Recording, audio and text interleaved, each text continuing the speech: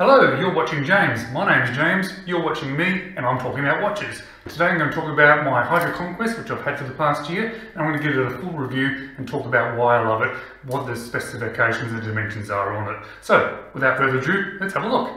So this is my Longines HydroConquest, model number L37422. I've had this watch for about a year now, maybe a little bit more, and I thought it was about time that I did a review on it. I do wear it a lot, so I think I'm going to give you a pretty good understanding of the positives and negatives of the watch itself. It comes in this very nice substantial case with an interior watch box, which is in a nice dark blue. It also comes with this rather large manual. As you can see, it's huge. It does come in various languages, so there's people all over the world here that can read this if they want to. However, I'm sure they won't, just like I didn't. Also comes with your warranty card in the back.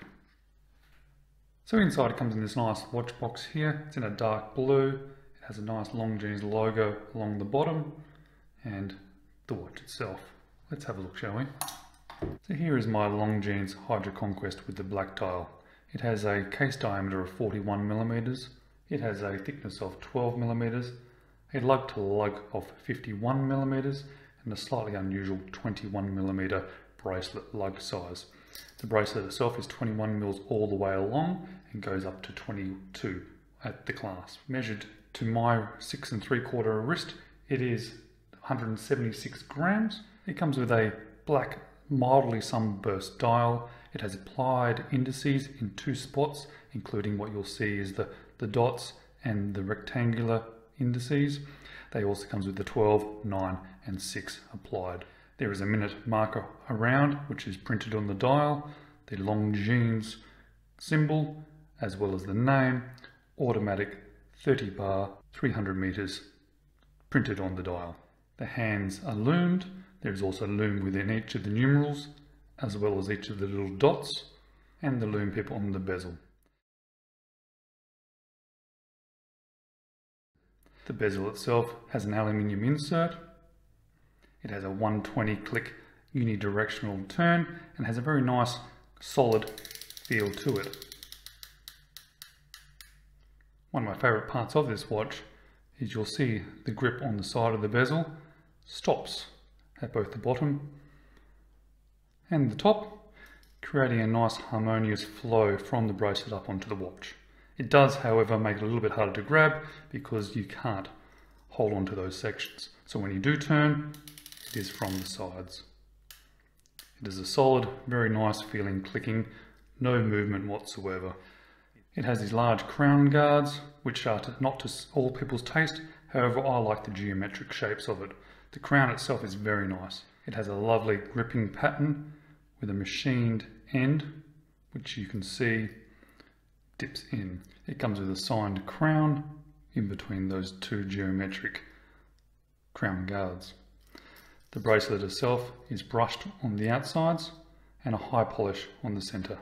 And as you can see, it gets marks very easily. However, it does give it that much more dressy feel to it. The clasp itself has a security latch and then a friction lock with this very nice solid milled clasp. It does have a diver's extension. The caseback has a very nice, well-defined 3D image on the back, denoting the Longines.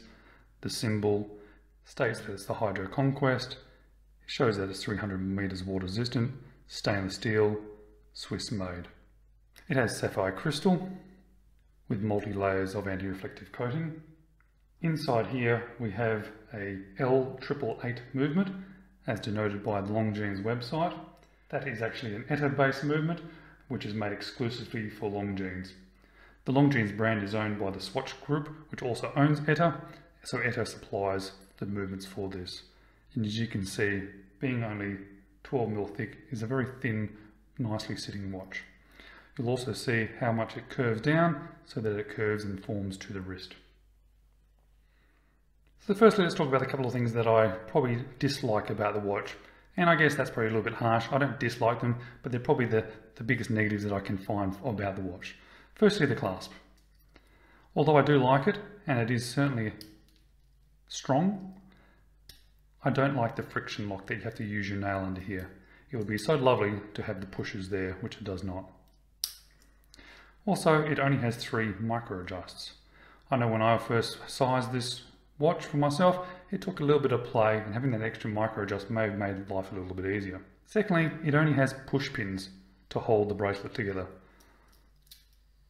Having screw pins would have been much more aesthetically pleasing.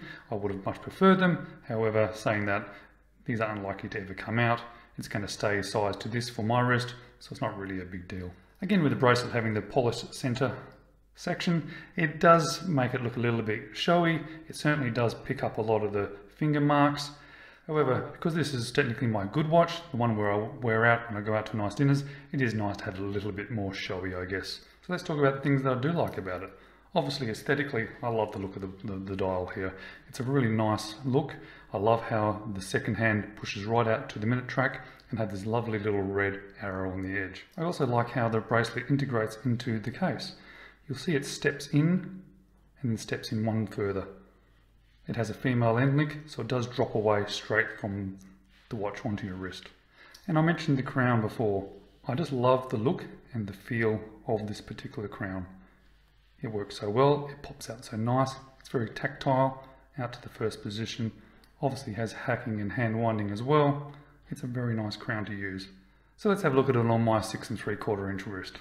So there we have it on my 6 3/4 inch hairy wrist. As you can see, it fits very nicely to my wrist, partly because it does drop straight down, but also because of that lug to lug fits very nicely. Because it is also quite a thin watch, it sits very nicely on my wrist. It profiles with the curvature of the case to my wrist. It's very pleasant to wear. Being 176 grams can be a little bit weighty, but I actually like a weighty watch, and I also like a little bit of movement and feel that shake as you shake it down below the knuckle or push it back above the knuckle. So let's get this one on the time grapher. As you can see, this is a 25,200 vibrations per hour. Having reduced the vibrations slightly does give an extended power reserve of 72 hours for this watch. You got 0 beat error, which is very good, slightly low amplitude, and 0 seconds a day. You can't complain about those numbers. So there's my 1 year review of my HydroConquest. I love this watch. I've had it for over a year. It was a gift from my wife, which is making it very special to me. My family also chipped in for it. I got it for my 40th birthday. It was also the watch that made me go from liking watches to absolutely loving watches. I did the whole go down the rabbit hole sort of thing, looking at reviews just like this, and I came across this watch. Even though I went through thousands of other watches, this is the one I kept coming back to, and this is the one I got. I hope this helps you a little bit in regards to not getting to know this particular watch, and I hope that you buy one because they're awesome. Wonderful. You have a good day.